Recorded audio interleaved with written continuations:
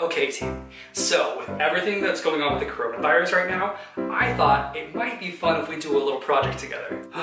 Okay, this sounds spectacular. You know I'm down, bro. So, I thought what we could do is learn more about grounded theory by interviewing someone to learn what life is like for folks during the pandemic. Grounded theory?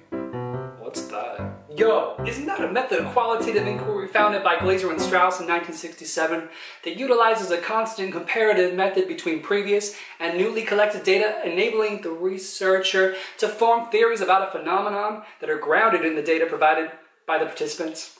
Yes, that's surprisingly thorough. Are you reading that off somewhere? Anyways, moving on. So the first step of our study is to come up with some research questions. So, what are some things we might want to know regarding our topic of what is life like for folks during the pandemic? What is life like for folks during the pandemic? Yeah, that's pretty solid, actually. Anyone else? Well, I for one think it would be perfectly delightful to know how their life has changed from before the pandemic to now. Ugh, dude, you took mine. Perfect. Okay, so we have our two main research questions, right? What is life like for folks during the pandemic, and how has life changed from before the pandemic? Now, how could we go about finding our answers? Oh, Jordan, we ask people. I mean, not wrong. We'll need to come up with some solid questions for the interviews to go along with our research questions. Sometimes these questions will be similar to our research questions, and other times they might probe for more information. Then we'll transcribe the interviews. And then as we code it, I love secret codes. Great. Now, just to clarify, when I talk about coding is looking through the data for common patterns, themes, or ideas that emerge from the data. That doesn't sound as cool. I hear you, but let's not forget that we are doing this together as a team. Yeah, go team! Huzzah! Oh yay. Like I said, we go through the data individually and we create the codes. Secret codes. No.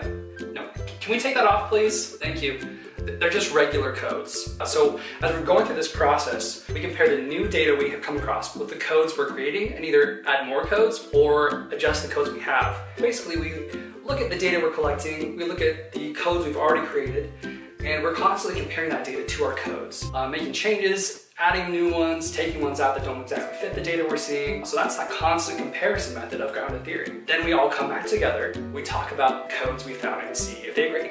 So we call that triangulation.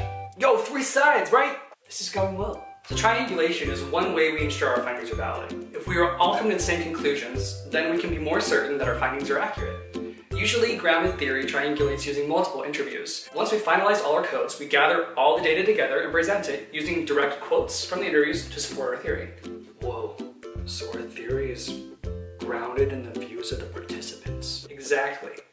Any questions? Yes, Adam, I do have one question really quick. If we're trying to aim for triangulation of data, why are we only interviewing one person? Look, this is supposed to be a short video, and I'm sort of running out of ideas for characters, so can we just get to the interview? Works for me, bro. Who are we interviewing? Wait, isn't that? I have never seen this man before in my life. Thanks for agreeing to be interviewed today. Of course, it's nice to have someone to talk to. Alright, let's see what we've come up with. It looks like one of our main categories was general feelings of anxiety, okay. Under that we listed a few examples. Let's just see what these are. So there's a mini panic attack he mentioned when he was out of toilet paper. Yo, and that time he almost shaved off all his hair? Classic. YouTubing how to make a face mask with things you have at home. Google searches for, I just coughed, do I have coronavirus? And hours of staring into the existential void. The other codes. It seemed as though he spoke of engaging in lots of different activities to sort of ward off the anxiety, if you know what I mean. So, under my anxiety distractions code, I've got watching all 9 seasons of The Office, cleaning literally everything, attempting to make sourdough bread, snacking, watching all 9 seasons of The Office again. Dude, is this guy alright? It's impossible to know. He is living his absolute best life. Now, is this where we think we should put the parts about making TikToks? I'm a savage. Yeah. Classy, bougie, ratchet. Yeah, that's That's where it should go. All right, well, this is great.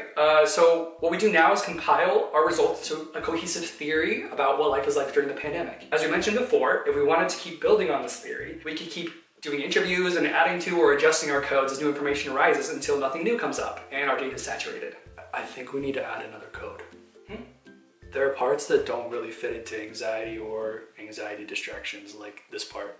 Even though this whole thing has been really lonely, being in quarantine, it's also made me really appreciate things that I don't think I appreciated as much before.